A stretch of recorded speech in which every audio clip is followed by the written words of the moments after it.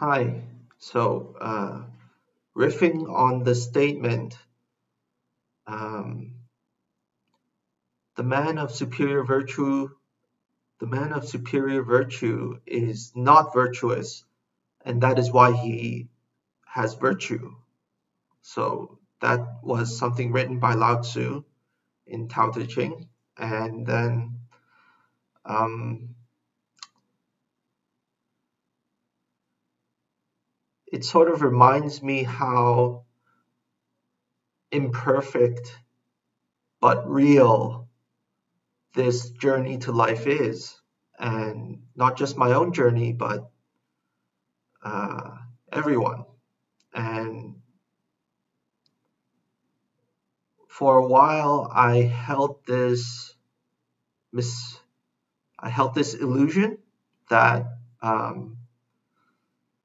because I heard the destiny message and I heard the utility of self forgiveness and that it's something that I regularly use, in spite of all that, it doesn't make me more than or less than other people who have never heard of this term process. And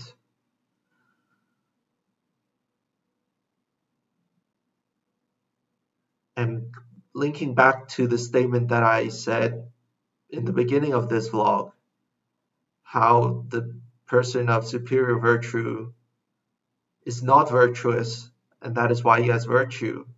It it's implying a sort of self-honesty because we live, I mean, us human beings, we live for a limited time. And of course, each one of us individually to ourselves think that all our thoughts and insights and realizations are original and they are branded with, in my case, the Casper brand, and it's the next best thing since sliced bread. But I mean that it's a very um, humbling detail about process where anything and everything that I realize about my own mind and my thoughts and my patterns and my behaviors, that shit was and is has always been latent as a potential within and as those behaviors to themselves or those patterns to themselves. And I'll say it, all of my living patterns, the stuff and how I participate day to day, daily to weekly, none of it is new. It's all rehashed, unoriginal repetitions of the sins of the fathers. Is They are patterns based on my ancestors. And I someone once said to me, "What have you done wrong that nobody throughout all time has ever done?" And at the time I didn't really think about it, but it seems relevant now that I'm sharing. And what else about not being virtuous? Well, not being virtuous is like the releasing and letting go of fear, like like a God-fearing fear towards virtue or towards what I already define as not virtuous. It's sort of like the right and wrong, good and bad polarity, where you already know what it is you want based on your own definitions and your personalities. And it's kind of funny how what I, for using myself as an example, what I believe to be good is actually a reflection of the fears that I hold inside me about aspects of myself. So it's sort of like when you walk past someone, a girl wearing a black cardigan, it sort of reflects how she might possibly believe her upper arms to be too thick or fat. So, so hence the black cardigan. And it's sort of the same thing with being good, being right, being righteous, and um, yeah, and well, what's it that I said? Um,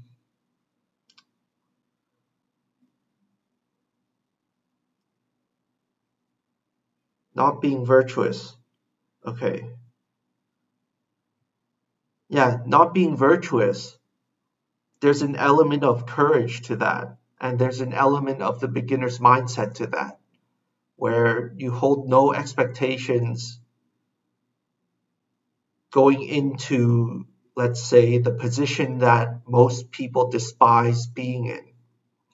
And to enter that position or be in that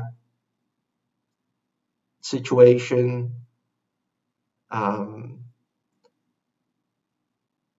it also sort of sort of uh, it links to how um, I lost myself there. It's okay. Um, Not being virtuous. Let's see.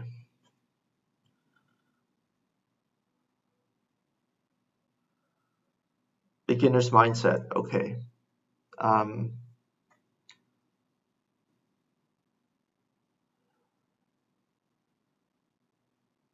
I mean, there's something very vitally important about being capable of living through all the negative, the bad, the wrong, the disgusting, the vile, the the the things that we avoid generally. It hold all of that disgusting stuff and that bad and wrong and evil stuff holds a key to understanding our own nature, and it doesn't help that we hold this knowledge of the good, which only reflects our weaknesses and our fears. It's kind of like a situation where um, it's like, speaking for myself, it's like I rushed the process of naming what is good, and and abdicating my firsthand experience and believing that I can learn what is good from my ancestors and what has come before me. So this touches on a point that I hold dearly to myself, which is the observation that first-hand experience is being put down to the lowest and defiled and poked with a stick at arm's length,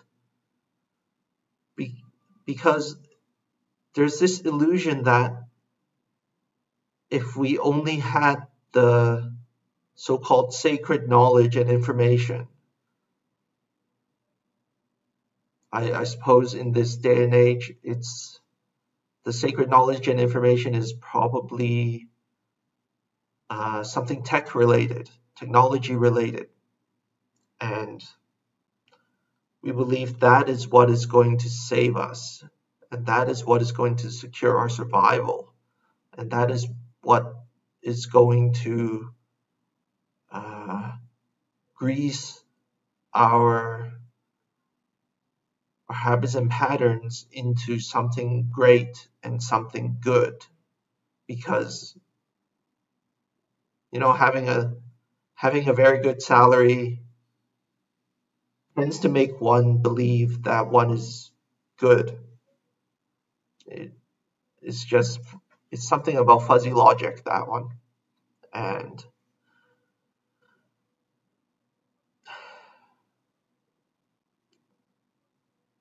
yes, the question just came up within me. Why don't any of us deliberately try acting not virtuous?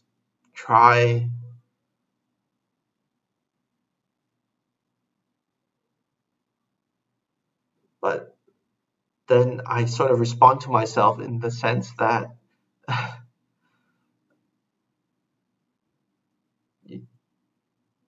um, just simply immediately reacting to what is physically manifest here as the actual practical reality that is up to me, is where I'm responsible for this thing.